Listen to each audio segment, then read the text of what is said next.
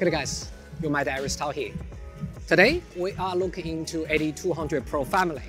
See the two neon lights back there? It would be so nice to do some sort of cyberpunk, sort of straight look photography rather than high fashion. So I purposely adding two LC500 just because it's easier to change the color to matching with the background as a headlights, right?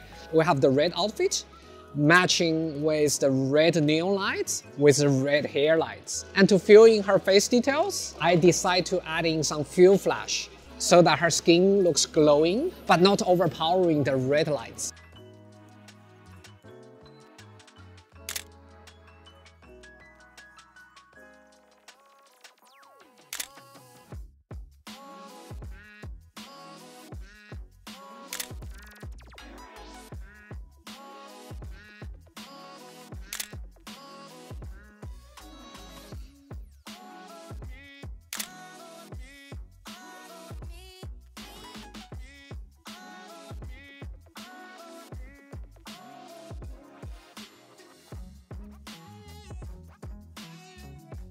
To have the subjects connected with the background, I add a LC500 to deliver some magenta lights on her hair so that the subjects actually have color corresponding with the background.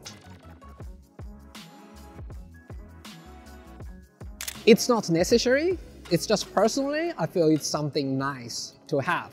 And you can play around with it. You can change the S200 as a fill lights. You can use the R200 as the key lights, absolutely. There's no correct formula and it's your choice. I used the color gel pack from the R200, right? I used the full CTO to convert the ambient from relevantly gold sort of color into 3200K, which is relevantly blue colors. So it's so much fun to play with, and with multiple lights, you can have a combination of whatever you like.